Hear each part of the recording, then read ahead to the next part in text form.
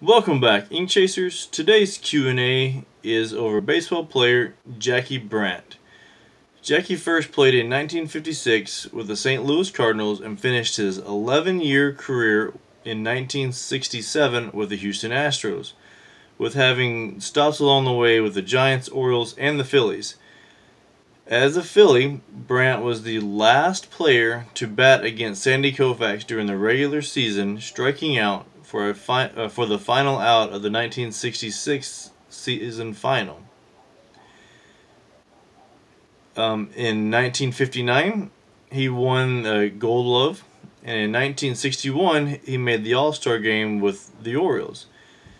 He ended his career with a .262 batting average, with 1,020 hits and 112 of them being home runs. And I have 2 autographs from him. 3 if you count the Q&A as well, but one on an index card where he just signed, and the other on a 1959 Topps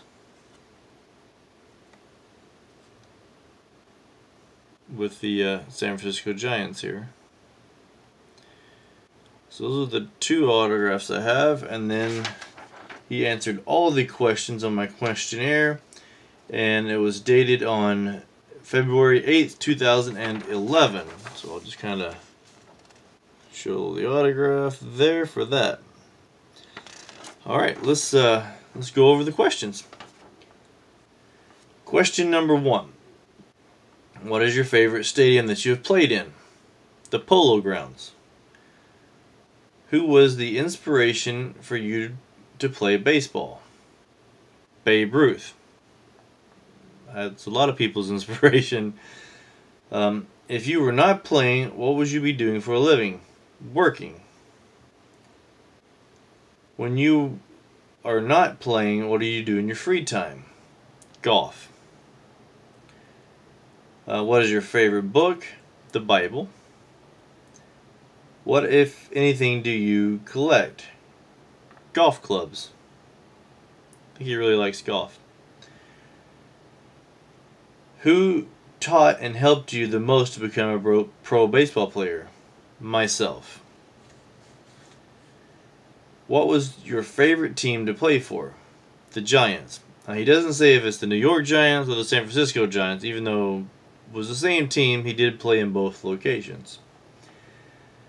Who is your favorite player? Willie Mays. And what was your most memorable game?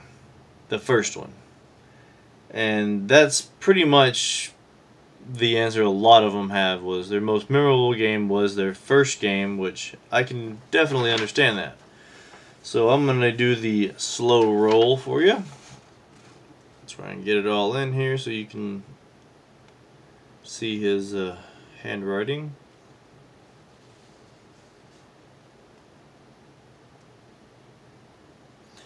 And feel free to pause if this is going too fast, but I don't want to make a video too long. Signature and date. Alright. That's our Q&A for this week. Next week, I believe we're going back to another Olympian. So, like, comment, subscribe, let me know what you think. Thanks for watching, and till next week.